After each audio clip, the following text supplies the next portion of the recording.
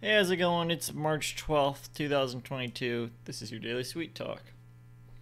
I collect Snapple bottles. That's one of the things I collect. I also collect milk crates, candy wrappers. I guess I collect cereal boxes now as well. And just any. I collect some other bottles sometimes. But mostly Snapple bottles. That's my main thing. Because I don't just collect like variants, I'll collect just normal Snapple bottles. Like this is just raspberry tea. It's very standard. But you can see this is an old one. This is what they used to look like. Now, this is actually a direct comparison because these are the same flavor, watermelon lemonade. This is when it was new. And now this is what they look like. Actually, oh, I forgot to, because this is glass actually. But this is a glass from when they started switching to plastic. But the design still looked like this. And then now they switched to a completely different plastic. I forgot to bring there's like a plastic version of this type of bottle. But now this is what they have. But I have them all the way back to similar flavor actually, because this is watermelon lemonade and this is pink lemonade. I have them all the way back to this variety, all the way back to these logos where they had all the little notes on them. There's a lemonade with a parachute. It says "Oh shoot." Don't know why, but that's neat. I also like the old, like, it's like a whatever the type of glass texture they have on there. The designs there. That's neat. And I collect some of the big ones as well, just to even it out. But it can be difficult with, like, because I don't like diet stuff, but I still collect the diet ones. And actually, even when it's not diet, it's just difficult because I can't really put them in the fridge, because if I put them in the fridge, then the wrappers will get condensation, get soggy. So that can be tricky.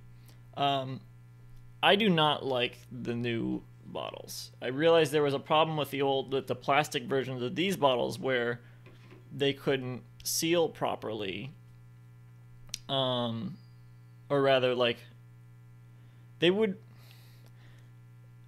be as sealed as it's that, like, people could open them at the store basically, and then get them to pop down and stay down, which you're not supposed to be able to do, but they could do that with the plastic bottles versions of these bottles. So someone could make it seem like it was sealed when they had to open it at the store and then closed it again. If they closed it a certain way. So that was a problem. So then they came out with these bottles, which are just like the basic sort of like soda bottle type cap or juice bottle. Not really particularly special. They're a cool design. I think they're a neat addition to the collection, all these variants of the bottles. And they say it's an eco-friendly bottle. It's recyclable. It's 100% recycled plastic, 80% less material. That's all well and good, but it's not a Snapple bottle. It's a cool variant, I guess. It's not like they haven't done plastic bottles before. But I don't have all my plastic Snapple bottles right here. I just brought a few. I have like a whole huge display case full of them. I don't know why. I don't know why. I mean, I do like the old glass bottles. I think they're cool. I really want them to switch back to the glass bottles, or even if not glass, just like if they're gonna do the plastic versions of these bottles, because that's all they have to for budgets or whatever. They could just put like a plastic thing around them, and they could still make it with recycled plastic. These versions of the bottles just are just disappointing to Snapple fans. I'm not the only one who said this. I've seen this all around. Like, people are like, "Oh man, Snapple bottles are ugly now," which I don't agree with. I think they look fine, but there's no comparison.